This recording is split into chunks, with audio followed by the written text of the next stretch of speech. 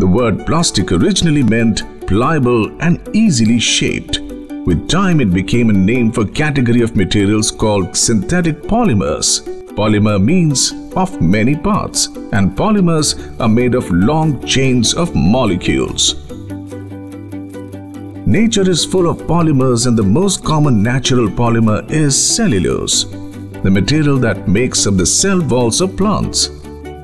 The problem started when humans learned how to make synthetic polymers over the last century and a half.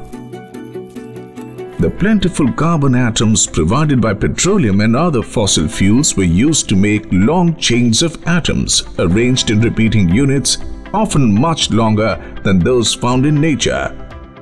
It was the length of these chains and the patterns in which they were arrayed that made polymers strong, lightweight, and flexible.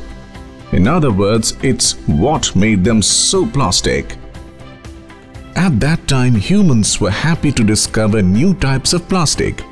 There were two main broad categories based on their response to heat. The thermoset or thermosetting plastics that once cooled and hardened retained their shapes and did not return to their original form. Their hardness and durability made them ideal for use in auto parts, aircraft parts, and tires.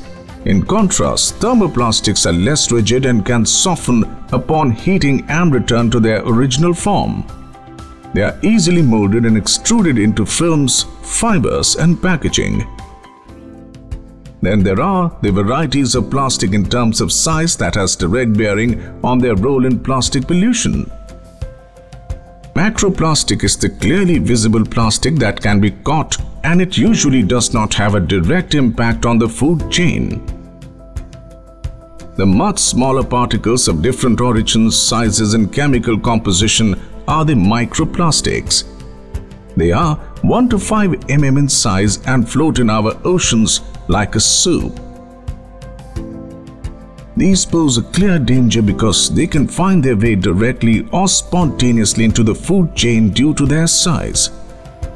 But the most challenging form is the nanoplastic, that typically is smaller than the few micrometers and are formed as larger plastics break down over time into smaller fragments.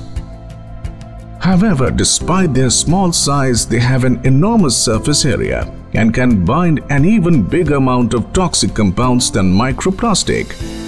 Their small size makes it possible for them to spontaneously overcome natural biological barriers such as cell membranes by a process called endocytosis.